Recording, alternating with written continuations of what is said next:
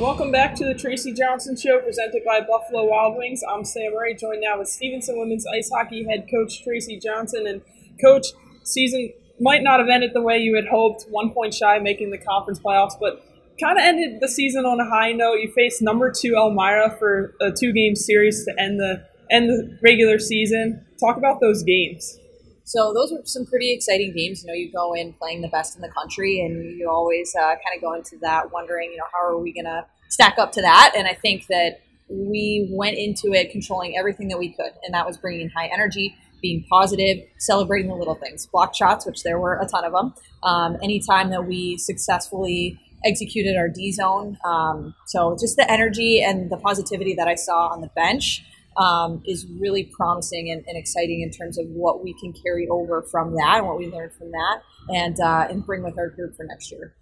Your team collected a few postseason accolades. You had 5 players named to the all-conference team on the MAC side. Kellen Whitman was a co-offensive player of the year on that side, and then she also earned UCHC honorable mention. Nikki Kendrick, rookie of the year on the MAC side. And talking about Nikki and her class, that first-year class from start to end, it's got to be pretty exciting, moving forward with her. You have Allie Gibson, Taya Ferreira, Anna Holzbach back in net. So talk about that class. Yeah, they came a long way from the start of the season to the end of the season, and that's what you want. You want to see progress throughout the year. Obviously, results-wise, wasn't a great season for us, but when you are in it every day and you're seeing that improvement, and certainly from the individuals that are going to be the future of your program, is extremely exciting. And I'm already ready to go and excited for the next season and what we can carry over and bring into next year.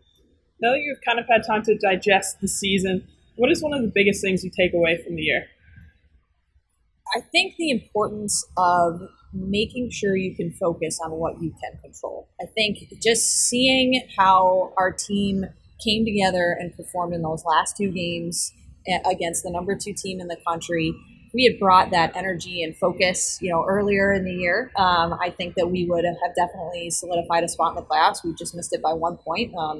But, I think that that's something that we're certainly going to remember and carry forward and really have an emphasis on the things off the ice and in terms of culture and in terms of mental performance that are going to be important for us to be successful and control the things that we can.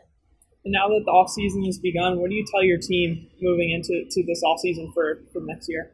That there is no offseason. What they want to put into it starting right now is what they're going to get out of it come the fall. So I think that they're, again, ending the way that we did, not to keep, stressing those games, but with the way that we ended, I think is a good indication for them of when they put in the hard work and when they can control what they can, good things are going to happen. So I think it's just getting ready for the long road of the off season ahead. And I said off season, even though there's not one, but getting prepared for next season. And I think that they're ready to do that and ready to come back even better and stronger, and just excited to see what they are ready to do.